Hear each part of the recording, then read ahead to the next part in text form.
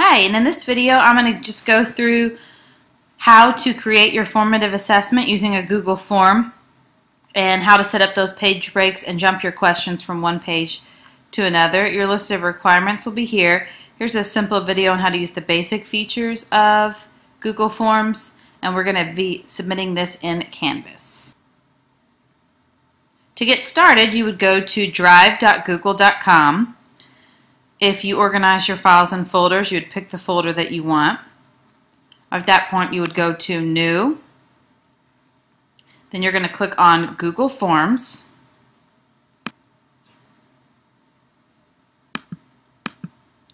New, More, and we're going to choose Google Forms.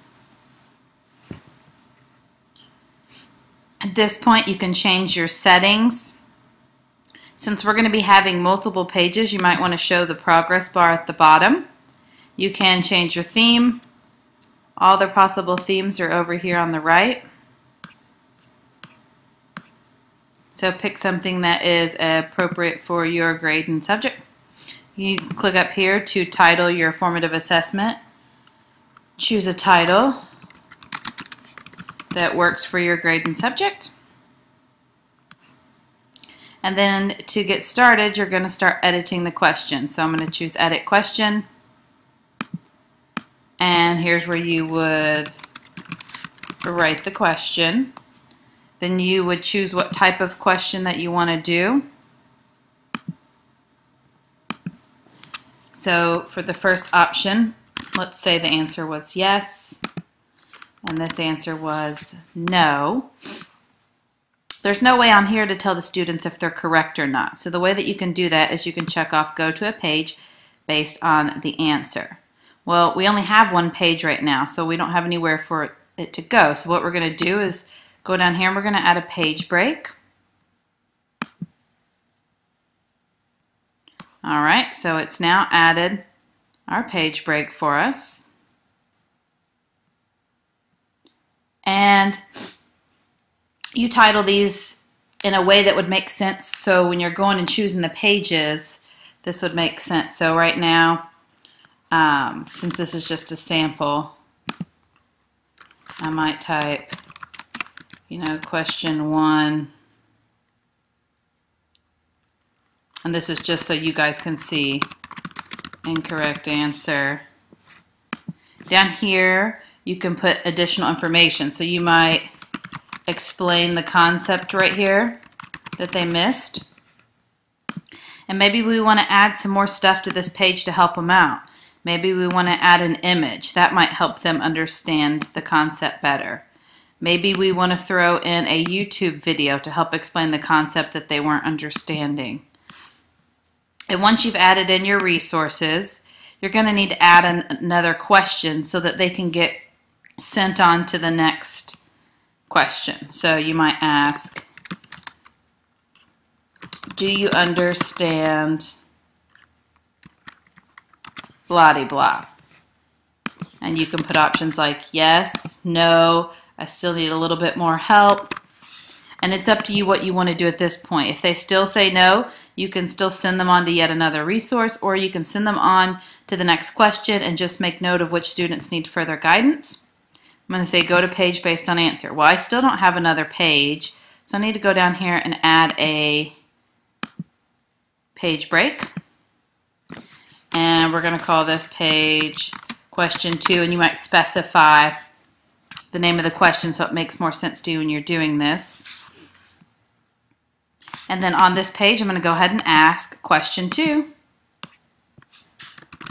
What is blah-de-blah? And you can give answers.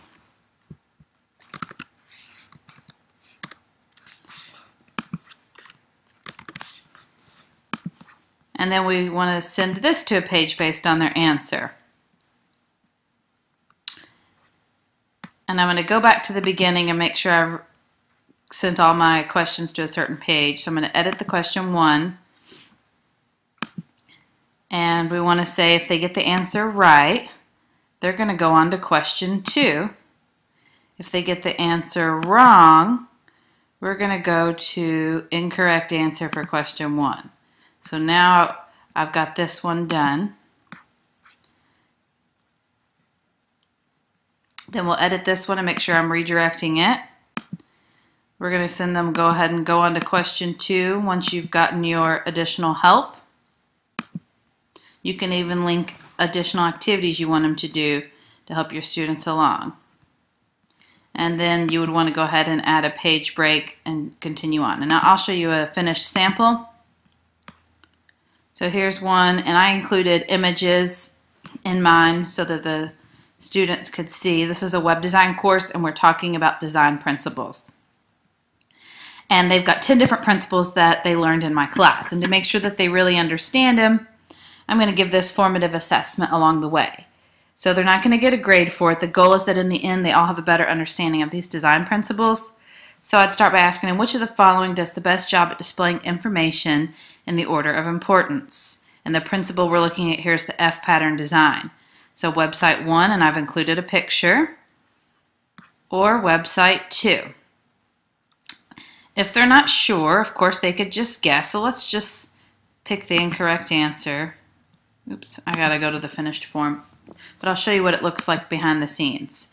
So if they pick website 1, which is the incorrect answer, I'm going to send them to a page where they learn more about the F pattern design because they must not have a clear understanding of it yet. If they pick the correct answer, I'm going to go ahead and send them on to the next question.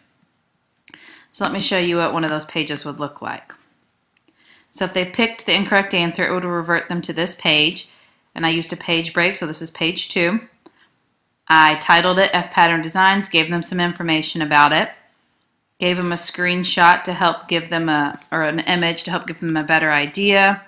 I even included a second image to help make it more clear.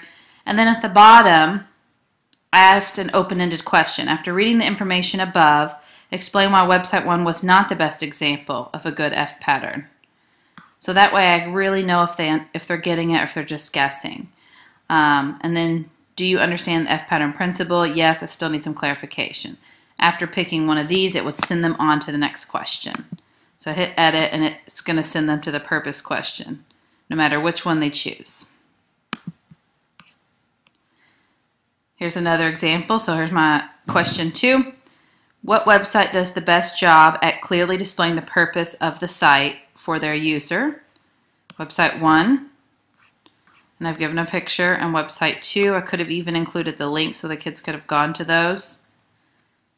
And I'll just show you what it looks like behind the scenes again. Go to the question, hit edit. If they pick website 1, which was not the correct answer, it's going to send them to a page that explains the purpose principle, so they learn a little bit more. If they get it correct, it'll go to the next question. And then I'll show you what my purpose page looks like. I just explained that principle. Show them the picture of the correct answer. At the bottom, I asked them, explain why website 1 was not the best choice, and do you have a better understanding? Now let's go ahead and look at the finished form.